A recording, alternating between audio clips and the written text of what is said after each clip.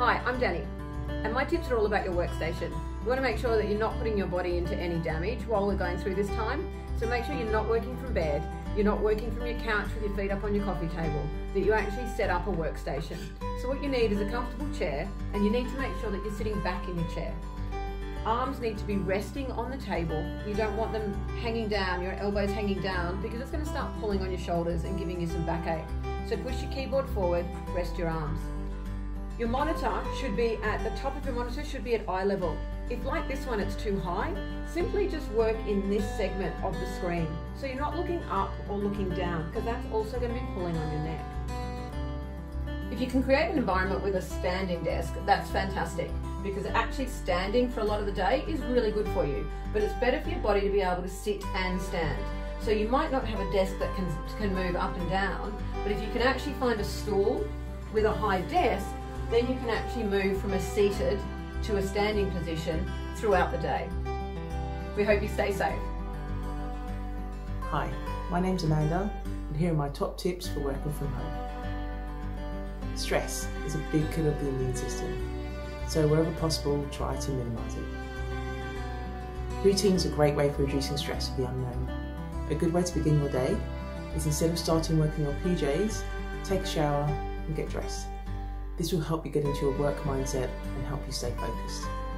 Use these muscle medicine team tips to continue creating a new working from home routine. We are social creatures and we need to talk. You may be working from home when previously you've been part of a team. There's nothing stopping you from joining your colleagues via Skype, Zoom or FaceTime. Daily stand-up meetings are a great way to keep things moving.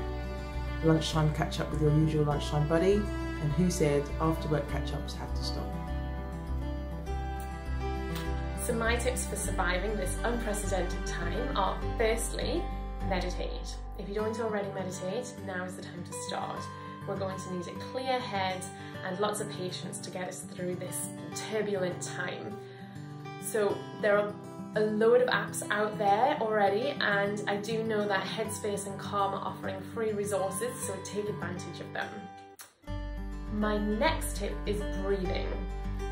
Breathing is similar to meditation. It's going to help us deal with the stresses that we're under. So putting us into our parasympathetic nervous system by taking deep belly breaths, so the stomach going out on the breath in.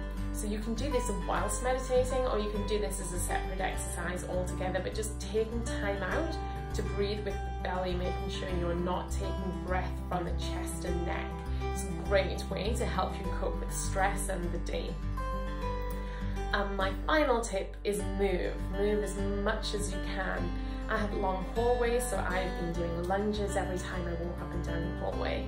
You're going to be sat at an uncomfortable desk for hours at a time, and it's not going to be like in the office where you're often getting up to talk to people.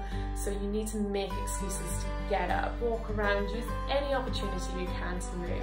When I brush my teeth, I just stand on one leg and have fun and try and challenge my balance. So any ideas like that, make sure you move. Hi, I'm Vanessa, myotherapist at Muscle Medicine.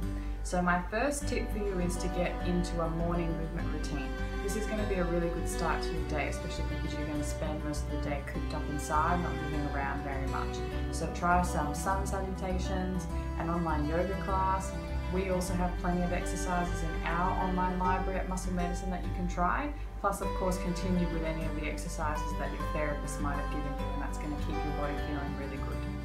My second tip is to start a home strength workout. So obviously right now none of us are getting to the gym, but that's fine. There's plenty that you can do from your own home. Any of your standard household items that have some weight to them, you can use as makeshift gym equipment. Fill a backpack full of books and do some squats with them. It's as simple as that. As I was saying, we have plenty of exercises in our online library as well, and we're going to keep adding to those to give you plenty of ideas. We also have resistance bands, spiky balls, and other self-management tools that we can provide to you from our studio. Hi guys, Kobe from Muscle Medicine here. Quite often I get people complain about neck pain, and often it is due to these tight pec muscles here when you've been reaching for your keyboard all day long. Quite simply, I've got a lovely little tip for you. get yourself one of these firm rubber balls, and that's a really good massage tool in here to keep it nice and gentle. What you want to do is actually place it into this soft tissue in here and feel like you're moving all those tissues around in there, as opposed to just rolling it over. Another good tip is to pin the tissues down, cause a little bit of a stretch, and just gently move in there from side to side as well. Very simple. Another good tip is get lots of vitamin D, sunshine. We're going into winter.